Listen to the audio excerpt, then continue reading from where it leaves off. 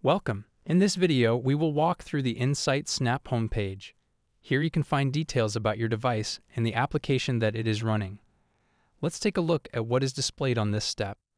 To access the general settings of your In-Sight SnAPP, click the gear icon in the top right of the home screen.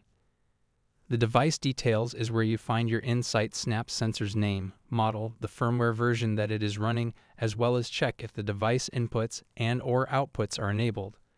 The Manage Communications Settings button opens the Communications Setting menu for you to change your preferences as needed. The Manage Network Settings button opens the Network Settings menu. This is where you can change the sensor's name or configure its IP address. To edit your device's name, enter the new name in the host name field. Your In-Sight SnAPP will default to DHCP communications. If you wish to change it to a static IP address, then disable the DHCP toggle. Once DHCP is toggled off, you can enter your IP address, subnet mask, default gateway, DNS server, and domain name in the corresponding fields. To save any edits you've made, click the blue Apply Network Settings button at the bottom of this page. The Program Information area is where you can find details about the program you are using. This includes the slot number, example images, the dates for creation, and recent modifications made to the program. The Manage Programs button opens the Program Management menu, which allows you to manage your programs for the active application. Take note here that programs are linked to the app that they are under. To change from an Anomaly Detector app to a two-class Classifier app, you will need to click the App Management tab.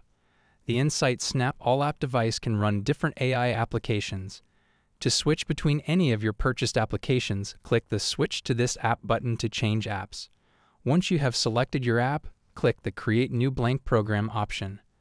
Then click the Switch App button to select a new program for your selected app. Here's some information to keep in mind when deciding which app to use. The two-class classifier is a tool used to categorize parts into passing or failing classes. For example, verifying product variations, presence-absence, or known defects. The Anomaly Detector app is best suited for applications inspecting a single part variation with unknown or undefined defects. Example applications for the two-class classifier could be a presence-absence check on a package or checking to see if a metal bearing is missing its cover.